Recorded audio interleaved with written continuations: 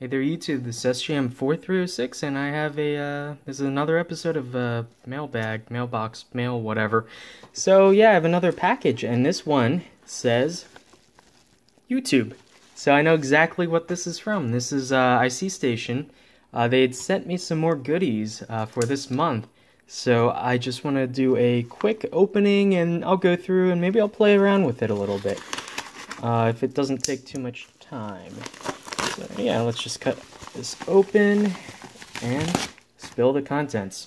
Get this open, and I can't remember exactly what I ordered. Oh, wow. Okay, so that is what I ordered apparently. So two modules. Well, a module and a toy, I guess you could say. Oh wow, okay. Neat little barcode there. Well, not barcode, QR code. Sanwoo. Interesting. So this is I believe it's a Bluetooth Class D amplifier. Let's give it a slice open.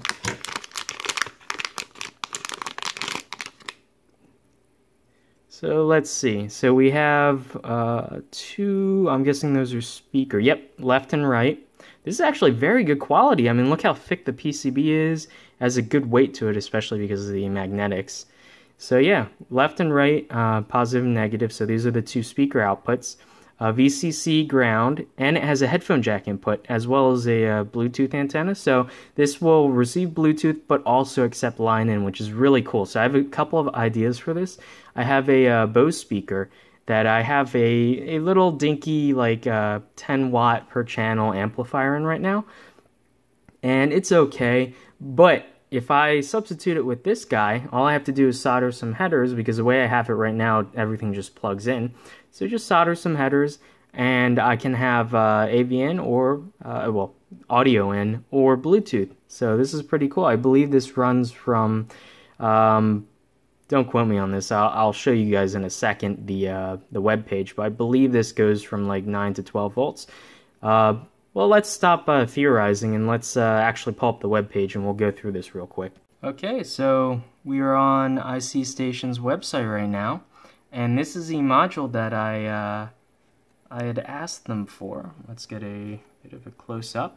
So yeah, this guy is only originally $10, but for the next 21 hours, hopefully if I get the postage quick enough, $8 for essentially a complete Class D at 2 times 30 watts, so definitely not a pushover. It uses a TPA3118, and yeah, this is actually pretty snazzy. So yeah, we can just get in there. They have a nice picture on how to wire everything up. So yeah, we have LED indicator for connection status, our audio input, Bluetooth antenna, went all over all that. Yeah, speaker inputs and power, and that's it. That's all you really need for this guy. So yeah, power range 8 to 26 volts. So currently the speaker that I'm thinking of putting this in has a 12 volt adapter, so this is perfect. 12 volts at 2 amps, so 24 watts. So obviously that's not going to hit the 30 watt output, but I really don't need it to. So the thing about speakers is, to fill a relatively small apartment room like mine, 10 watts is plenty enough. So I'm really not going to need the whole 30 watts per channel. So good thing about this is it'll work off of 4, 6, and 8 ohms, so it's pretty flexible. The amp that I have right now technically only works at 4 ohms, but I believe I'm driving it with an 8 ohm speaker. So it's not really optimal, and there are some problems because of that. I can tell it's kind of straining a bit. Anyway, yeah, standard 3.5mm headphone jack, which is awesome. Yeah, it'll automatically pair once you turn it on. All you have to do is connect to the Bluetooth device that's named Special Audio. Anyway, yeah.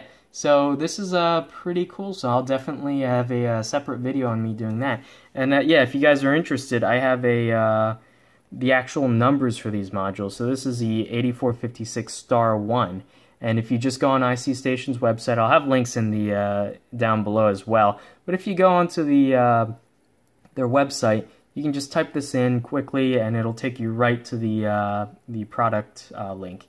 So yeah, anyway, that's the first item, so let's get on to the second. Okay, and this guy is the second item. It's a USB message, not massage, a massage fan. That sounds really painful. Anyway, USB message fan with switch. So my understanding when I was reading the site is, ooh, that'd be cool if it does a clock. That'd be really neat. Yeah, so this is programmable. I'm guessing I don't know if it's through USB. That'd be really cool, but I'm not expecting that given the price. But I'm guessing you press this button, you go through the different modes, maybe program a message. Yeah, so let me show you guys the website. So yeah, this guy is product number 9559*1, and as you can see, originally $5, which that's pretty cheap, but it's on sale for $4 for the next 3 days about. So yeah, this is one of those POV devices, and I built one of these before, but obviously much larger, much louder. So this will be neat to see how exactly they handle everything hardware-wise or rotating. I'm interested. I'm going to power it up, play around with it in this video probably, and then we'll see what exactly the innards, hopefully non-destructively, how exactly it works. Yeah, it's listed as USB fan, the word fan. Yeah, USB flash, sorry. I cannot read today. That is out of shot anyway. So yeah. Power supply, USB, so I can power this off of a phone power brick or a USB battery, one of those battery backups. So yeah, I got the green color because green/blue are my favorite colors, and I just picked green because it would be bright. Yeah, so you can see here, it's literally just one of these fans, so it'll literally be cool. Get it? Okay, I'll stop making puns. Anyway, yeah, so let's open this guy up and give it a play. Okay. Let's see, does this say? I cannot read any of this. I can only read 200 milliamps, so that's going to be the current draw. There. Okay, yeah, 200 milliamps is the current draw. It says it works USB 1.1, 2.0, 3.0. That's probably just drawing power. I don't think you actually program this through USB. It's probably the switch on the side. So yeah, I can't read any more of that. So let's just get... Oh, there is English covered by the stickers. Oh well, not necessary. I might peel this off later and read it. Hopefully there's some more funny translation. So always enjoy that. Yeah, so let's pull it out. So far, the plastic's actually really good. This feels like I could drive a truck over it, and it wouldn't work necessarily, but it would be mechanically sound.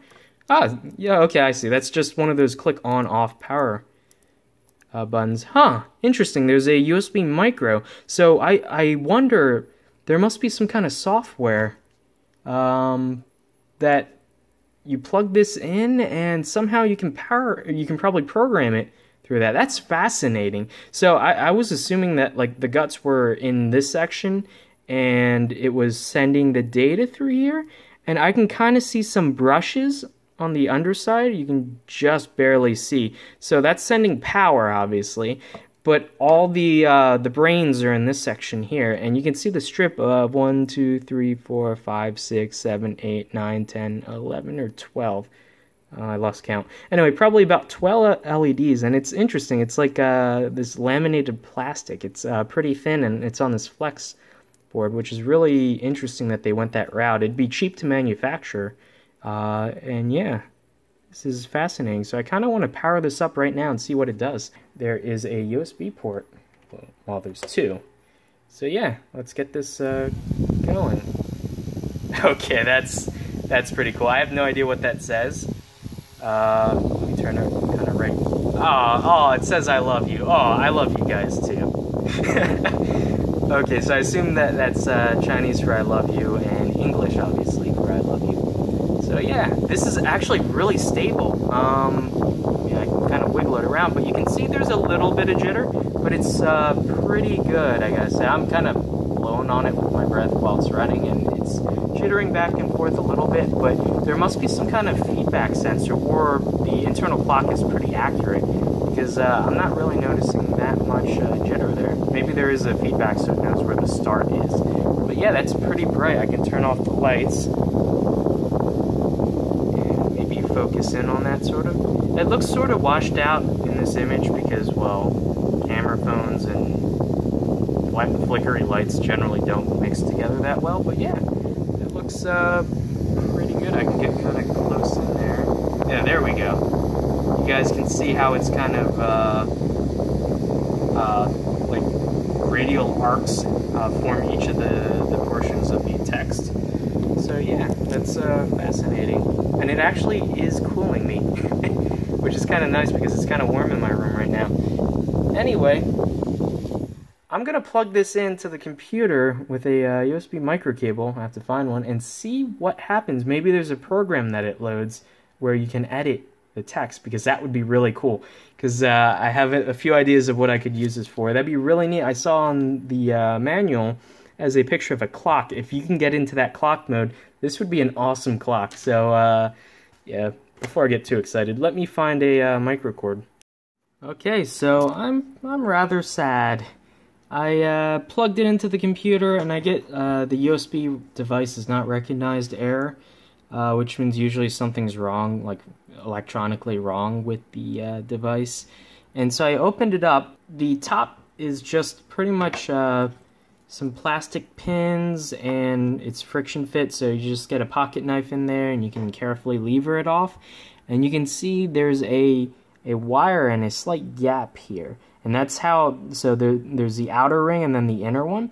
So it's momentarily loses power, I guess, and that's how it detects that this is like the starting position, so it knows where to start the line. And there's some, what appears to be some kind of grease or lubricant on there, so the springs slide easily on it. So yeah, basically we have like a microprocessor, a serial EEPROM, and we have the USB socket here, and that's really all that there is, and then just the LEDs.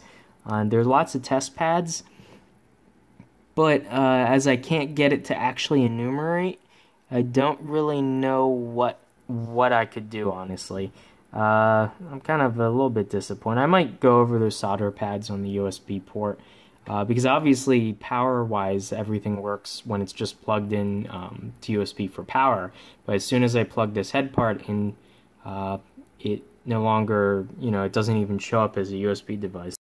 Okay, so I looked up a little bit more information, and this little chip here is an Atmel chip. It's a AT24C16, and this is a I2C, looks like an I2C serial EEPROM. And it's really weird because you can see some of the data lines from the USB port going directly to the pins in that chip. And so what this is telling me is this programming header isn't standard USB. This is probably made for hooking up to a test jig with just an I2C program or something like that. So that would explain why when I plug in USB into this part, the computer freaks out because it's not even wired correctly. I'm surprised it didn't damage anything on this board. But yeah, so that tells me I'm going to actually have to program this chip like using an external microprocessor. Okay, so this is my Bose sound dock. This is a first gen. The amplifier was toasted on it, either the DSP or the amplifier. Didn't work either way. Yeah, it used an annoying bipolar power supply, so I just decided to change it for a Class T amplifier. So this is the module that I got from ICStation. So this is a semi-review of this. So it works awesome. It has a a funny person talking when it first boots up, saying Bluetooth devices connected or whatever. Anyway, that's fine. It's a little bit odd, but I can live with that. One thing I can't live with, so it has this auxiliary input, and then it also works off Bluetooth. So I thought, oh great, I can just like use one or the other, and that would be fine. That's not exactly what happened. So if Bluetooth is already connected, what this chip does is it sends a unmute signal to the amplifier, and it essentially turns the amplifier on. So if the Bluetooth is connected and I'm inputting auxiliary audio, it'll play both simultaneously, but it'll make the Bluetooth audio lesser in volume. It'll make it softer. But as soon as I disconnect the Bluetooth, the auxiliary turns off as well, which is useless because there are instances where I just want to use auxiliary and no Bluetooth, but this won't allow that. So I hopefully can get a close shot. There is a single transistor. It's actually underneath this capacitor. I wish I could show it, but there's a resistor, a small pad. So all I had to do was remove the resistor. I kept it near the transistor. I'll get high resolution pictures later. And so I traced it out with a multimeter, and that actually went to the shutdown pin, which is a 5th pin on the bottom on this TPA, this Class D amplifier. So if I permanently tied that low, then that would force the amplifier always to be on. But as soon as I'd plug in power, the issue I was having was I was getting a really loud click and a pop from all of a sudden the power surging, and I was worried that would damage the speakers, and it was really annoying, honestly. So what I ended up doing was I took a 220 microfarad capacitor and a 100 kilo ohm resistor, and I hooked that up to the 5-volt regulator here that supplies the logic side, the Bluetooth. And so what this does is when you first plug it in and it powers on, it slowly charges this capacitor. Once this capacitor gets to a certain voltage, it essentially acts as this chip, so it unmutes the amplifier. And so I ended up using the there's a transistor in between the Bluetooth chip and this chip, so it actually inverts the signal. So when this voltage gets high enough, close to 5 volts, it turns on the transistor, which then shorts the mute pin on this amplifier chip to ground, thus turning it on.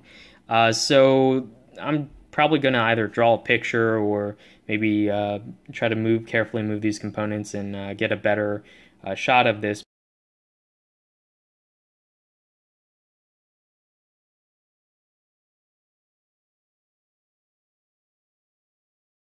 But yeah, this is a modification I need to do so that I could use only Bluetooth or only auxiliary or both. But without doing this mod, you can only use auxiliary when a Bluetooth device is connected and synced, which kind of defeats the purpose of having this or this. Yeah, I can do a quick demo for you guys. I have a DC input here. I have a 12-volt connector, and the Bluetooth device is ready to pair. So you can see it's ready to pair. So under normal conditions, music would actually play while that prompt was going if it was injected via auxiliary, but as soon as that voiceover stopped, the music would cut and it would refuse to play. But here I have my little Sansa player. You can hear, hopefully I don't get a copyright claim on this, but anyway, you can hear that music is playing, even though the Bluetooth light is flashing and it's not synchronized properly. And likewise, I have a Bluetooth device here. I can just turn on Bluetooth. The Bluetooth device is connected successfully. You can hear it's very fun. The accent's kind of cute, I'm not going to lie. But anyway, yeah, so it's connected successfully, and Bluetooth audio is working as well. And if I turn on both Bluetooth and this, I can get both to play simultaneously and get double the copyright strikes. Anyway, hopefully none of this gets flagged. It's real. Okay, I'm going to go on a quick little rant. So I understand... the Bluetooth device is ready to pair. Okay, I get it. So I understand the whole purpose of the copyright strike method and whatnot that YouTube employs. However, I would think that in this case, because it's not even about the audio, it's about me debugging an audio system, it really shouldn't matter because I'm just using it for the purposes of the fact that it is audio. I mean, it's not like I'm trying to copy the entire song and distribute it. So I really never understood why on a couple of my old videos when I'm testing out an amplifier, I've got copyright strike claims against me, even though I played like maybe 45 seconds of a song, but the song was irrelevant. So yeah, I understand I could find royalty-free music, but it really shouldn't matter in that case. It's almost a little childish, I think, to throw a temper tantrum that I'm using someone's music when that's not even the whole point of the video. It's actually only a small point. Anyway, enough rambling. So I'm happy with this modification. I'm going to shove this board into the sound cavity, close it up, and then I will use this as both a Bluetooth speaker as well as a auxiliary line in. Okay, so just a quick little review. So I have one of my videos playing so I don't get a copyright strike. And I have everything stuffed into this amplifier, or the speaker cabinet rather. And so right now I'm using the audio input. And I can turn up the volume. It sounds very good. Well, this speaker cabinet, the speakers and the acoustic engineering that went into it already sound good, but there's absolutely no distortion. I can just pause this. There's a little bit of background hiss. That's kind of normal for a lot of speakers, tend to have that. That's actually probably why they implemented the mute function, is so that if nothing was connected to Bluetooth, that it would shut off. And yeah, everything works. This is a pretty good deal in terms of getting both Bluetooth as well as auxiliary input. If you want to use the auxiliary input, I would suggest doing the modification that I did. Otherwise, you would always have to have a Bluetooth device connected in order to even use the auxiliary. But if you just want to use this amplifier for Bluetooth, there's no modification that you need to make in that case. It'll work perfectly with just Bluetooth. Yeah, and given the price of this, yeah, definitely better quality. The circuit board itself, the construction, the parts, great quality. I can already tell just by feeling in my hands. It's well designed in terms of like the PCB thickness and the copper layer thickness in terms of heat dissipation, because for Class D amplifiers it's very important, because they do generate quite well, less heat than like a classical Class AB amplifier, but they still do get pretty warm, and for how small they are, they still have to dissipate that heat. So all in all, it sounds really awesome. And yeah, so you can maybe get a sense of how it sounds here. Yeah, just playing a video off my projector. So yeah, all in all, that's pretty awesome. And yeah, so if you guys are interested in picking this guy up, I'll have links down below. And once again, thanks for ICStation for sending this in for me to review and tinker around with. I think that makes this speaker a lot more useful than it was before with the little dinky amp, because now I can use both Bluetooth as well as wired connections. Anyway, thank you guys for listening to me ramble. I'll have more details on this bodge circuit that I put in there. I'll probably tidy it up eventually. Anyway, it works for now, and I'll see you guys in the next video.